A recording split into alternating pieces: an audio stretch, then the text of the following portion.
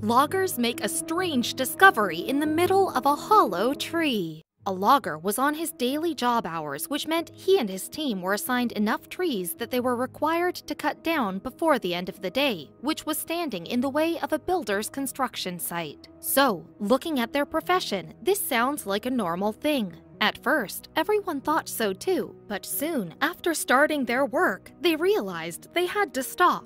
No, there were no revolters interrupting them. It was something bigger than that. Their original plans for the tree went away after taking a glance at this discovery. According to the people who were looking at it from the distance, it looked like a black hole inside of the tree. It seemed scary as well as intriguing at the same time. At first, everyone thought it's some stem growing inside of the tree, but it was much, much weirder than that. It seemed like a monster trying to jump out of a tree. According to some, it looked like a canine growling. It was hard to guess what it was. The only thing clear to them was that it was a living being. The discovery was certainly disturbing, but everybody wanted to know the story behind the monster in the tree. Its teeth were sharp, a long snout, and its paws were visible too.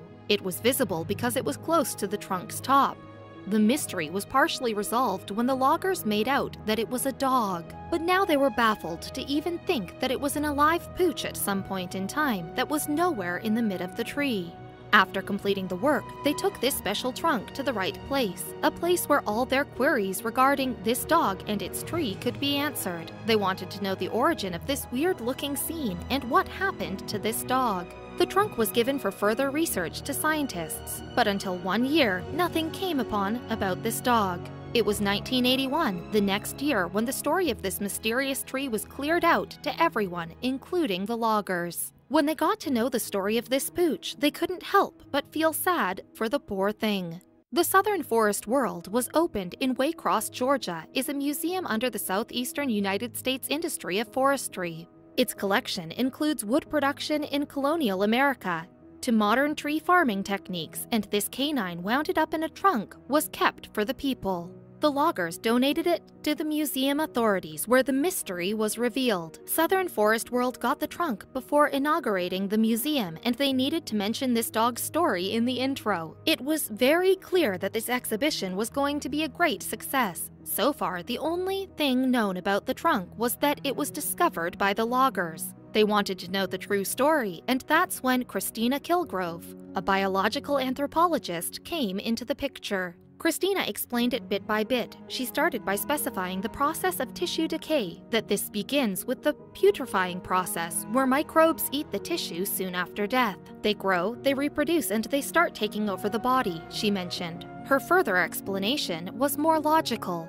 The chestnut tree included tannin and desiccant, an organic substance which can absorb moisture. According to her, this one of the distinctive characteristics of the chestnut tree restricted the nature from taking its course. This created an environment for the body to last without moisture, which stopped the microbes. But what was wrong with the scavengers, who smells from the body from far-off places and ran towards their food? Anything that would eat dead flesh would never know he was in the tree, said Bertha Sue Dixon, Southern Forest World's director. When there were no microbes, there was no smell that could lure flesh eaters. The smell was blown upwards throughout the hollow trunk like a chimney, and no predator was able to get in. But one question about this mystery remained as the biggest question. How was he even in there? As per Bertha, he's a hunting dog, so we assumed he was chasing something in the tree. In 1960, this dog's age was 4 years old when he died, and he was chasing a raccoon or a squirrel. He followed the prey inside the tree from any open hole, and he might have dug his way into the tree. The more he tried to chase his prey, the more upward he went. But being a dog, what he didn't notice was that the hollow tree was narrower towards the top. Surprisingly, he got stuck and shocked everyone who got to know about the height where he got stuck. He got stuck at the height of 28 feet, which is exactly 336 inches, and sadly got stuck there and was never able to make it out of the chestnut tree alive. The dog was known as the mummified dog for years and was finally named as Stuckie. This name was given after a naming contest where the name Stuckie defeated Chipper and Dogwood. A guy suggested this name, stating that the dog's trunk coffin is similar to pecan logs that's usually sold in Stuckie's store. But to ignore trademark issues, the museum modified the spelling a bit. Whether people feel pity for him or they find his story amusing, for now, Stuckie is going to stay where he has stayed for the past few decades. You can still go and visit him in the Southern Forest World in Waycross, Georgia. Take your family or your friends with you and have a fun day around.